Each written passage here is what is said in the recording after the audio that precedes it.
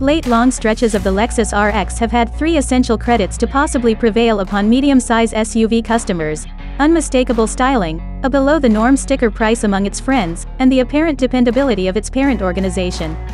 But at the same time, it's been not too energizing to drive and allows somewhere near a focal showcase to screen's UI that is disappointing and diverting to use while you're in the driver's seat. In any event, those are the attributes displayed by the earlier age RX, which traces all the way back to 2016. Lexus is appearing an updated RX for 2023, loaded with a scope of new powertrains and different overhauls. Boss among them is, at last, the expulsion of the much-despised touchpad regulator.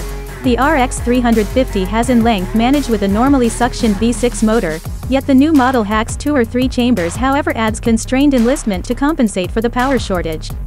The 2023 RX 350 is driven by a turbocharged 2.4-liter 4-chamber siphoning out 275 strength and 317 pound-feet of force. Looked at against the active model, the new RX has 20 less strength yet 50 more lb-ft. Lexus says the front-wheel drive RX 350 can advance rapidly from 0 to 60 miles per hour in 7.5 seconds, and choosing all-wheel drive drops the assessed speed increase time to 7.2 seconds.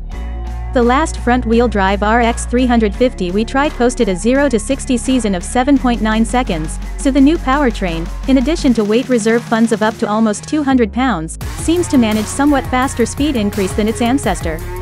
We additionally anticipate that the new 4-chamber should be somewhat more eco-friendly also. Yet again, the transmission stays an 8-speed programmed and both front and all-wheel drive powertrains are accessible. Lexus hasn't delivered full data about the RX's inside, yet we really do know a couple of things. The wheelbase is a couple inches longer for 2023, which ought to mean a slight knock in legroom for front and back travelers. Standard and accessible tech elements will incorporate a head-up show, configurable encompassing lighting and an all-encompassing sunroof. All ordinary stuff for an extravagance hybrid SUV in this cost range. The main change, in any case, comes as the new infotainment framework. Lexus has at long last discarded the touchpad regulator that made the UI so burdensome and challenging to connect with in last year's model. It rather utilizes a basic touchscreen, though interspersed with a couple of actual dials that permit you to enter the ideal temperature for the front seat environment framework rapidly. We've tried this connection point in a few more current Toyota and Lexus items, including the new Toyota Tundra and Lexus NX 350, and keeping in mind that it's not famously easy to understand, exploring around the menus is fundamentally simpler.